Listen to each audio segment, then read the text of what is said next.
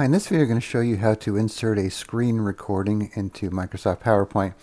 So that way, let's say you want to have a demonstration of something you're doing on your computer, have it inserted as like a playable video into your slide. You could do that.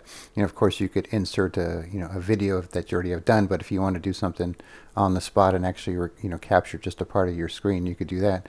So to do that, you want to go to the Insert tab up here and then go to the Media section and click on Screen Recording, and then you want to select the area that you want to record. So let's say I want to do just this part here, and then you want to click on Record,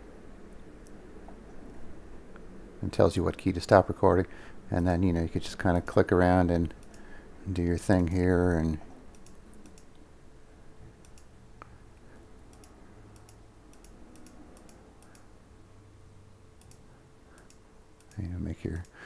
make whatever video you're going to do here. Okay, so now I'm done recording, so I'm going to do the Windows key plus Shift and Q to quit. And now it put it inside my slide here. So then you could actually resize it if you want it to fit on a specific slide, or you can stretch it out and have it be its own individual slide. And then you'll see it has a little play button here. And then you just kind of click around. And then as you're playing it, it actually recorded my voice since I'm talking through my microphone. So if you want to record audio with it, you could do that as well.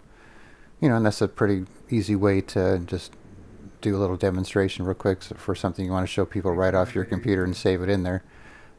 So once again, go to the Insert tab, Media, Screen Recording, and then select the area you want to record, press Record. And if you want to have it record audio, you could have this checked. If you want to record your mouse pointer, you could have that checked, or you could turn them off. And then once you do the Windows key, Shift and Q to quit, then it'll automatically place it in that slide you were on. Then you could adjust the size and so on and take it from there. All right, thanks for watching, and be sure to subscribe.